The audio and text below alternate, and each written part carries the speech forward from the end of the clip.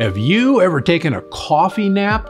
These days, everybody seems to be taking them because they can be a super simple way to get a midday boost, especially if you're feeling burned out. See, all you have to do is drink a cup of coffee, close your eyes for 20 minutes, and voila, the perfect coffee nap. But is taking a coffee nap really better than a quick cat nap or just drinking a cup of joe? Well, it all comes down to adenosine, the molecule responsible for making you sleepy. Now, napping naturally clears our system of this sleepy molecule. But when you add in a cup of coffee, something neat happens. As our adenosine levels start going down, the caffeine has the chance to fully kick in.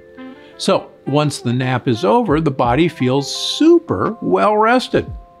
There's just one problem. Coffee is what I consider a rapid release form of energy, meaning it floods the body with caffeine, but wears off within a couple of hours.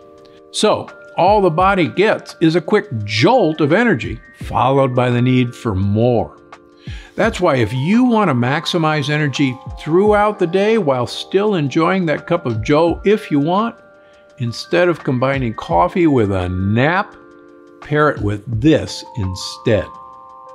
See, blueberries, raspberries, and berries of all kinds contain an incredible energizing micronutrient called polyphenols. And in my opinion, they're one of the best ways to enjoy sustained, natural, all-day energy.